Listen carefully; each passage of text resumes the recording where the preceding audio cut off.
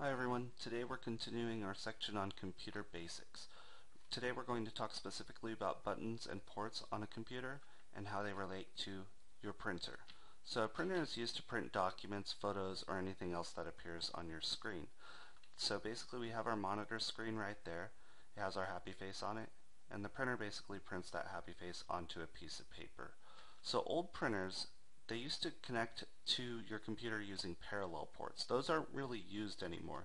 They look like this. If you look at your computer case, you can look on the back and it probably still has a section or an area where that parallel port could be connected.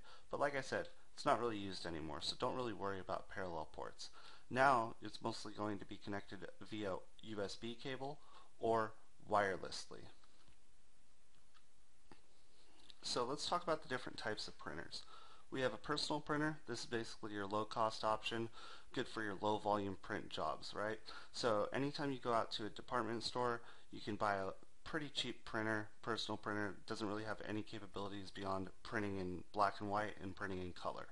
Next, we see an all-in-one printer.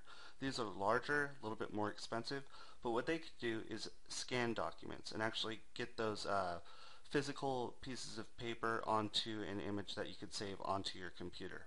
Lastly, we see large industrial printers. These are much larger, more expensive options. You're going to see these in offices. A lot of times they are very good at printing large print jobs. They could staple, collate the papers, that sort of thing. So that's the differences between the printers that we see here. Again, there's other types like 3D printers, but we're not going to get into those so much today as we're focusing on the ports themselves. So again, most of your printers are going to connect via wirelessly or with that USB cable. So if you enjoyed this content, please like my videos, subscribe to my channel. I've put up my email address right there.